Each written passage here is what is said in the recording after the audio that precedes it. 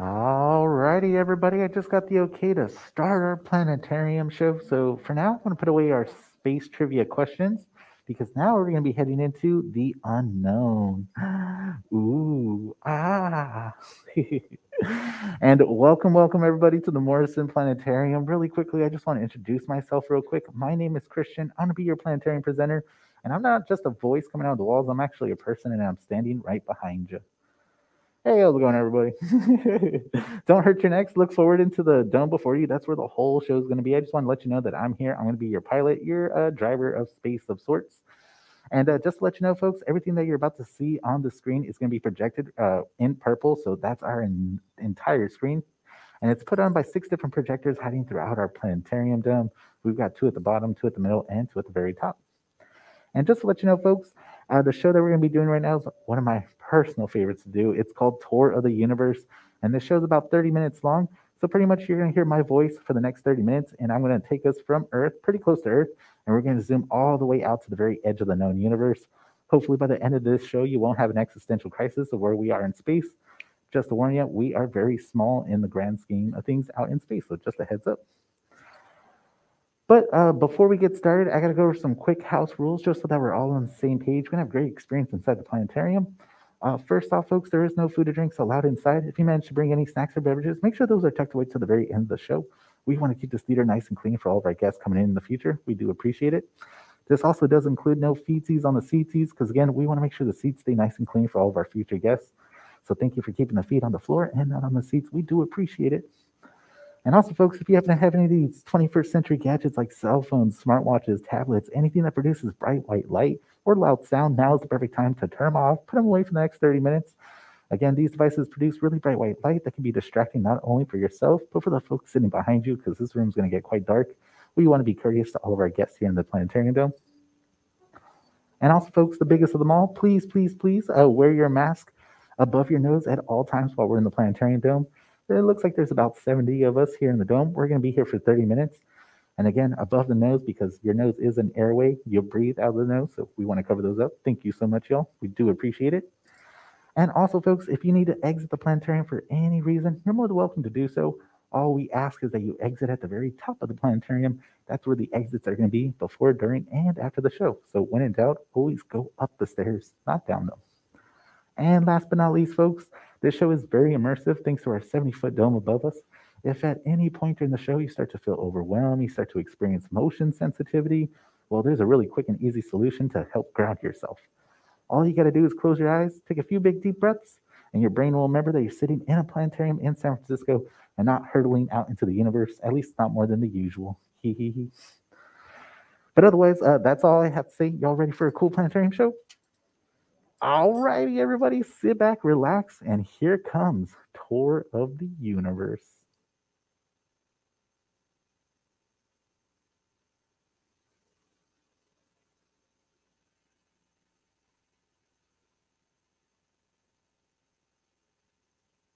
All right, folks. So as I mentioned, we're starting off pretty close to Earth, not exactly right on it, but we can see our Earth just below us right over here, that huge marble just below.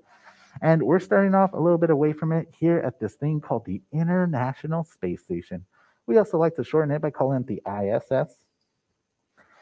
And what's really amazing about the International Space Station is that it's the biggest thing we humans have ever put into orbit around our planet Earth. And this thing stretches out about the size of an American football field. If you've never been to an American football game, don't worry. You can use the entire California Academy of Sciences as to give you an idea of how large it is. But yeah, so the International Space Station is a research facility that's orbiting around our planet. Pretty much a bunch of countries around the planet Earth wanted to figure out what happens to things when you put it out into space. For example, what happens when you try to grow plants out here in space? Do they grow the same way as they do closer to Earth? Do they grow differently? What happens when you try to drink water in space? Is it different from being on Earth? And of course, what happens to when you try to spark a match? Does the fire behave the same way closer to the Earth with much more gravity, or does it act differently? So these are some of the different questions that scientists want to figure out. And just to let you know, folks, the International Space Station looks really far away from our planet, but it's not too far away. It's only about 250 miles above the surface of our Earth.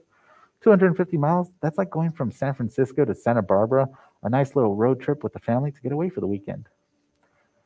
And one of my favorite things is that this thing, the International Space Station, is going incredibly fast, y'all. It's going a whopping 17,000 miles per hour, where it orbits once around the Earth every 90 minutes, where it experiences 16 sunrises and 16 sunsets a day. Whew, how romantic. And just to let you know, the International Space Station fits about 6 to 8 astronauts at a given time. Not a whole lot of leg room. They mostly hang out in these modules right over here. And just to let you know, folks, this is as far as we put humans out into space nowadays, because traveling out into space gets quite expensive quite rapidly. First, you got to get your hands on a rocket ship or build yourself a rocket ship, and you have to get your hands on a whole bunch of rocket fuel, and I mean a whole lot of it. And then once you get that, you have to also account for all the food, water, all the air you're going to be breathing while you're in space. So the bill gets really expensive really fast. So this is as far as we put humans into space nowadays. But let's leave the International Space Station. So now we're going to start to slowly see the space station slowly fade away compared to our planet. And it looks like we're hovering just above Australia right now over the outback. So we're going to slowly see the ISS disappear. And before we lose sight of it, I do have a nice little trajectory line so we can keep track of it as we zoom away from it. And folks, just to let you know, the space program that I'm using right now is something you can technically go home and download if you want to fly through space or the universe, just like how I am right now.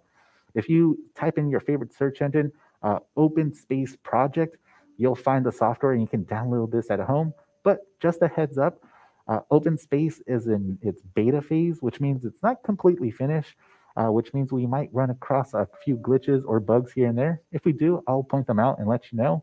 And also, just to let you know, OpenSpace uses a whole lot of processing power and memory. So if you don't have a newer computer, I wouldn't recommend downloading it. It takes up a whole lot of memory and a lot of processing power.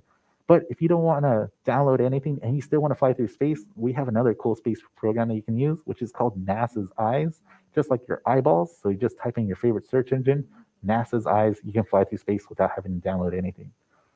But let's leave our Earth because we've zoomed so far away now. And now we're going to head over to our nearest natural neighbor to us in space, the moon. And it looks like we are in, just a tiny sliver of the moon. We can see it right there. Luckily, we are inside of a planetarium, so I have some special abilities here. I'm going to turn off the nighttime on the moon. Hey, look, there it is. That looks familiar.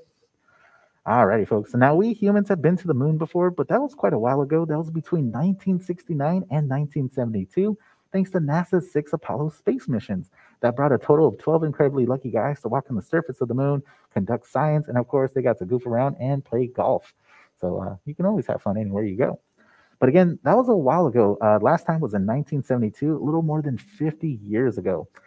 Now, just to let you know, NASA has a new space mission in the works that's going to be sending humans back to the moon in the next year or two. Hopefully, everything goes according to plan. This new space mission is called Artemis. Pretty much with Artemis, they want to send humans to Mars, but before we send humans all the way deep into our solar system, we need to figure out how we're going to live independently out here in space. So the moon is the closest celestial object to us, which is a perfect stepping stone to figure out all the logistics, how we humans are going to live out here in space. So with Artemis, they're going to be sending the first woman to the moon, but not only that, they're also going to be sending the first person of color to the moon, but not only that, they're also going to be setting up lunar bases all over the moon. So pretty much they're going to pick different sites that seem very interesting and more appropriate for humans to live around. So let's say they like this spot, we'll set up a base there. Maybe they like this spot, they'll set up a base here. And if anything was to go wrong, they're going to have a space station orbiting around the moon called Lunar Gateway, similar to the International Space Station that we just saw. So again, if anything was to go wrong on the surface base, they can blast off and then head back to that space station where they'll be safe. So again, in the next year or two, we should be having humans back on the moon. Again, cross my fingers. Hopefully everything goes according to plan. So look out for any news about Artemis in the coming years, y'all. And also, folks, here on Earth, when we look up at the moon here in the nighttime, it feels incredibly close. Sometimes it feels like you can reach out your arms and touch the moon, but the moon is incredibly far away from us. It's about 240,000 miles away from us here on Earth.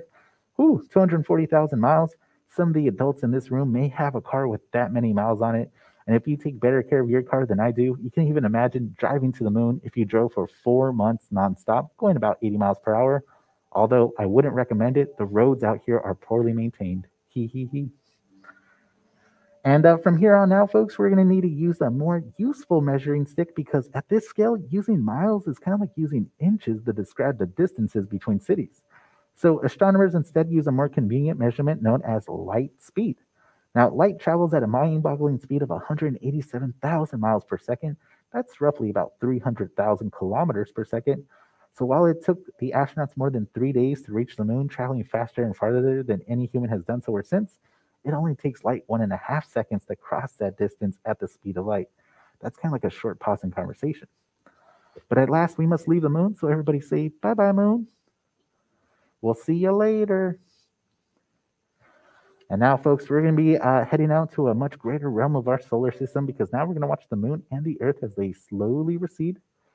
In fact, let me turn on their orbit so we can see where they're at because once we zoom out, we won't be able to see much stuff out here in space. So these orbit paths help us a lot.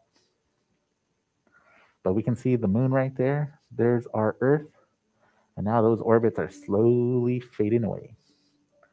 And folks, on our journey, we're going to be traveling much faster than the speed of light. We're going to be traveling at the speed of the human imagination thanks to the help of computer models like OpenSpace, showing us the most accurate information and images available to us.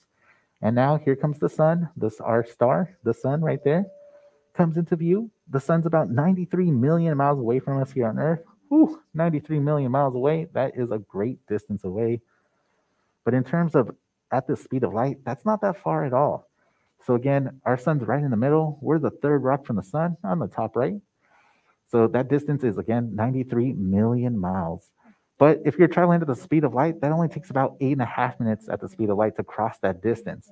Now, this is a really cool concept to keep in mind because let's say the sun was to turn off all of a sudden, we wouldn't know it here on Earth for about 8.5 minutes because that last bit of sunlight would be emitted and it would travel that distance, 8.5 minutes pass, and then the daytime would turn into nighttime here on Earth.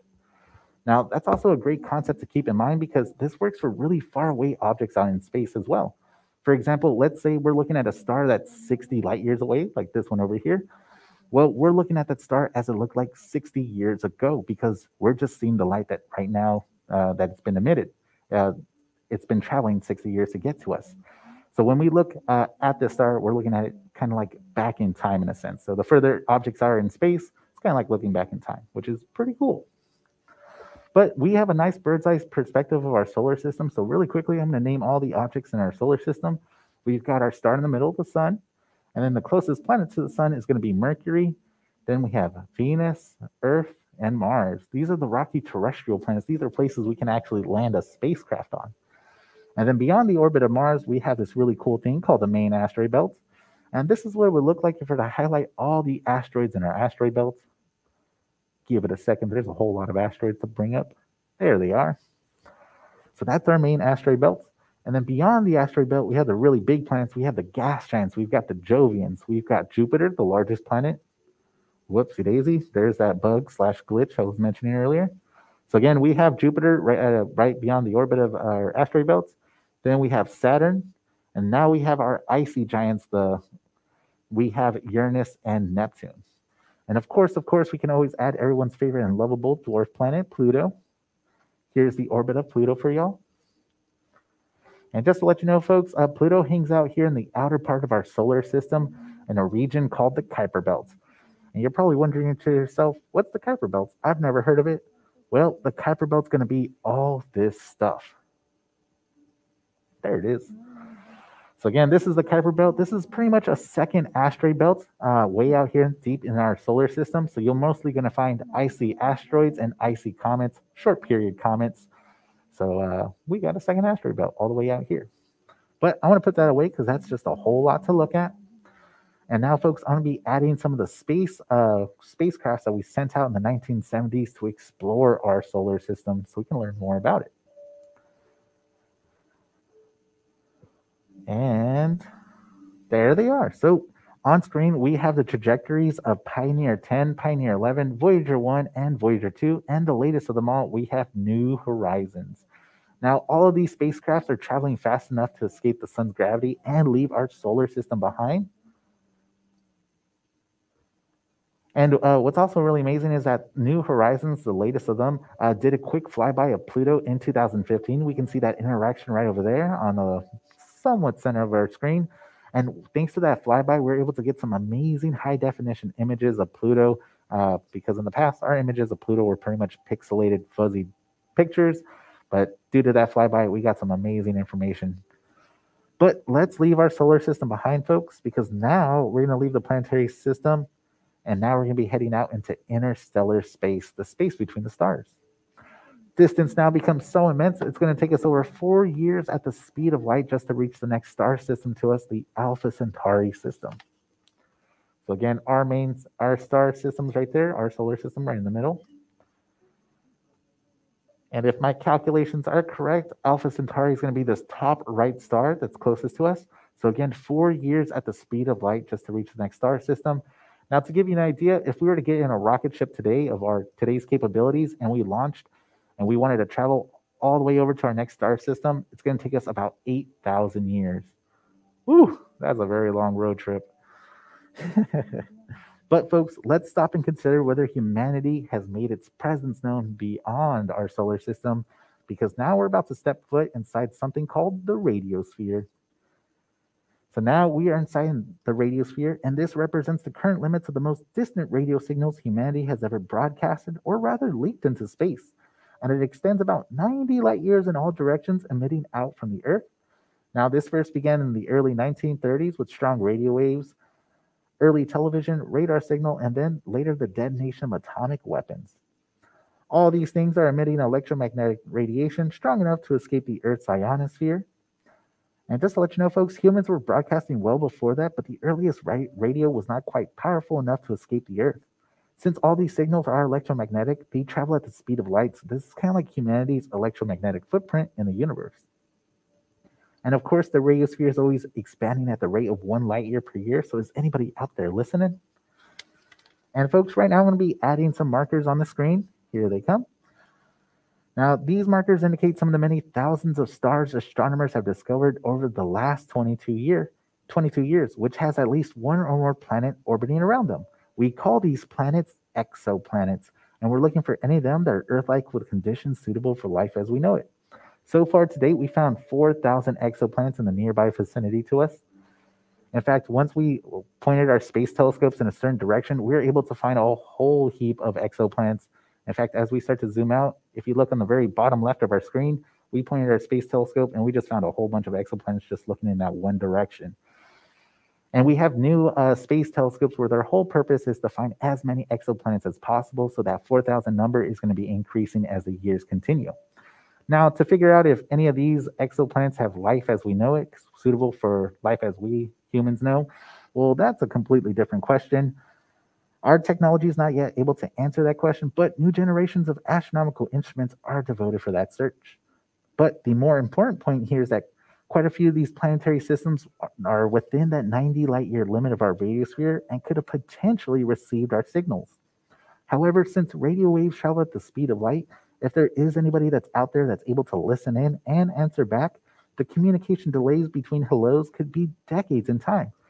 Now, to give you an example, let's say we live in a star system inside our radiosphere. Let's say this one. We find an alien civilization midway, right over here. We shoot them a text message. We say hi, takes 60 years to get to them. They listen in, answer back, another 60 years. That is a 120-year conversation in the making. Whew, and I can barely wait for a text message from my friend. He.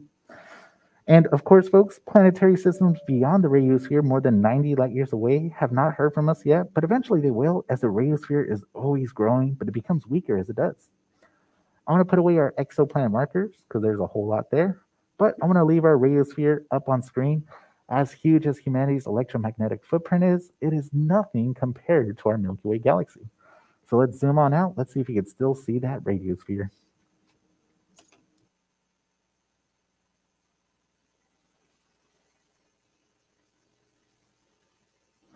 Alrighty, folks, we're looking down at our Milky Way galaxy now. Can anybody see their house from here? All right, so again, we're looking down on our Milky Way, and our Milky Way is incredibly large, folks. If you wanted to cross the Milky Way galaxy, starting from one side to the other, it's going to take you about 130,000 years at the speed of light to cross this one galaxy.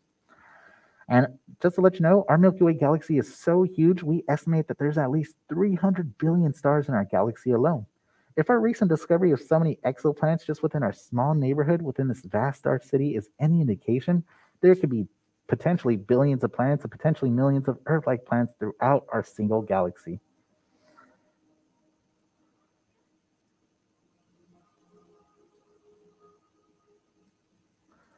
And before we leave our Milky Way galaxy, folks, I do want to stress the shape of it. When we look at our Milky Way galaxy from a sideways perspective, you're going to notice that we live in a flat spiral disk of our galaxy. So keep this in mind. This is going to come important later on in the show.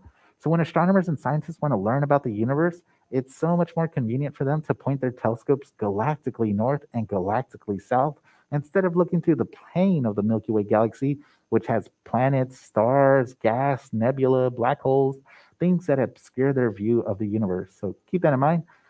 We look galactically north and south instead of looking through the plane of the Milky Way. But the Milky Way galaxy is one of many galaxies that comprise the known universe. And folks, now we're going to be zooming so far back. In this giant leap, we're about to see a view where each point of light no longer represents a star. It now represents the location of an individual galaxy, each galaxy containing hundreds of billions, perhaps even trillions of stars. Now, just to let you know, we live in a local galaxy group, which contains about 30 galaxies, large and small. It also includes the nearest large spiral to us, the Andromeda Galaxy, only 2 million light years away, just next door, and heading right for us. We're going to get to know it pretty intimately in about 5 billion years, so mark your calendars. Hee hee hee. And as we start to continue zooming out, folks, you're going to notice that galaxies are not evenly distributed throughout space. Instead, galaxies like to clump together in large groups and clusters, and they like to form very large voids where there's very few galaxies. So we can see a nice galaxy cluster right over here. We can see another galaxy cluster here. And then you can see voids where there's very few galaxies. You don't see any galaxies there or over here. So you can kind of think of galaxies as humans. They like to hang out together or they like to avoid each other.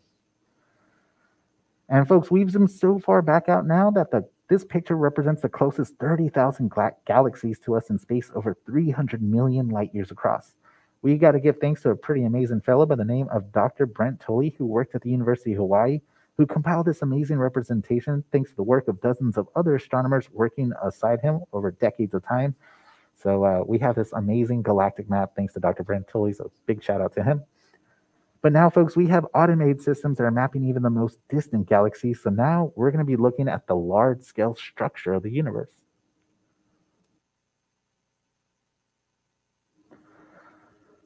And remember, folks, every single point of light is an individual galaxy. Woo, I feel small. And just to let you know, the large-scale structure of the universe is not shaped like a bow tie or a butterfly. Remember when I just mentioned that we live in the Milky Way galaxy, so astronomers point their telescopes galactically north and south? Well, that's still true. If we were to line up our Milky Way galaxy, it would line up horizontally just like this. So again, we look north and south. But scientists still want to make sure that there was galaxies through the plane of our Milky Way galaxy. So we had this nice purple survey of galaxies. You could still see they found galaxies, but just not as far and not as frequently. Pretty much we have to wait for our technology to advance. And once that happens, we'll be able to look through the plane of our Milky Way and we'll be able to fill in all those galaxies in these empty regions that haven't been filled in yet. It's only a matter of time. But we still have a ways to go to the edge of the known universe, so let's continue going, folks. And now we're going to be zooming so far back that now we're going to be looking at some really, really early objects known as the quasars. So the quasars are going to be represented by these orange data points at the very edge of the large-scale structure. We can see some quasars there. We can see some quasars we're about to fly through right now. Now, the quasars are short for quasi-stellar radio sources, and these are all blazing objects that are billions of light years apart, or they're all billions of light years away. So now we're looking so far back in the depth of time and space that the most distant quasars represent the universe at a much earlier age. We're nearing the very beginning of galaxy formation. In other words, with the quasars, we're viewing a sort of awkward, gawky teenage version of the universe. And before there was a teenager, there was a baby. So now we're going to press back to a time before quasars, before planets, before stars, and even galaxies began to form. Folks, we're about to see the very edge of the known universe. And here we are.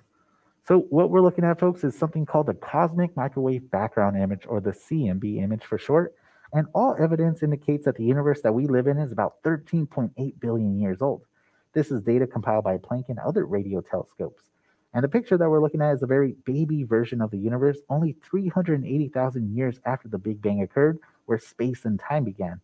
And what we're looking at is not a typical photo either. Instead, what we're looking at is a temperature density image, where the light echoes of the Big Bang are color coded, with the lighter areas corresponding to the hottest, least dense regions, and the darker areas, the coolest, densest regions. These fluctuations in temperature and density are extremely, extremely tiny. They vary no more than 1 part per 100,000. But eventually, they gave rise to that large scale structure of the universe that we saw moments ago, that clumping and clustering of galaxies everywhere. Figuring out just how that happened is one of the larger challenges for cosmological research today. Though our view here is of the outer edge of the known universe, the earliest light visible to us, that radiation actually persists all around us. It permeates the universe, stretching and cooling as the universe expands over billions of years of time. But folks, we've traveled as far back as the law of physics can physically allow us, so we only have one direction left to go, which is back home. So let's find a nice entry point through all these quasars and galaxies. And before we make our return trip back home, I gotta ask y'all to prepare yourself, because this could possibly be the worst free-falling dream ever. Hee hee hee. Alrighty, so let's focus on Earth, get right in those clusters, and let's make our way back home, y'all. So everybody, we are crossing an expanse of over 13 billion light years. We present you with this view of our universe and the latest in cosmological and astronomical information. We're covering eons and observing objects billions of light years apart. Now, we live in a golden age of astronomy with new generations of telescopes and spacecraft that are extending the reaches of our eyes, preparing for the eventual race between the advancement of technology and the accelerating expansion of the universe. With that thought, I want to remind everyone that astronomy is for everyone. You don't need to be a rocket scientist to enjoy the beauties and wonders of our universe. All you need is the night sky, and if you can, get away from the lights of our cities and look up. Even a good pair of binoculars makes for a decent first telescope. And there's astronomy clubs all around the world that invite people just like you to look through their telescopes and peer into the great beyond, allowing you to partake in the wonders that our universe has to offer. Now, astronomy as a hobby can offer an endless supply of satisfaction, and I do hope you'll join us, those who dream amongst the stars. But it looks like we just made our way back into our Milky Way galaxy. We're heading right for that radiosphere. And of course, we are making our way downtown, walking fast, faces passing, we're homebound. And it looks like we're now approaching our solar system, passing the spacecraft we sent out in the 1970s to explore our solar system, passing the orbit of Pluto and those Jovians, the largest planets in our system. And we're making our way to the third rock from the sun, our homeworld, the only place we humans have ever lived. And we're about to pass the orbit of the moon, which is as far as we've ever put humans out into space. So as we make our way back to planet Earth, folks, this is going to be the end of our tour of the universe. And I want to thank y'all for stopping by and watching it with me today. I hope you did enjoy it. But otherwise, that's all I have for you today, folks. Thank you.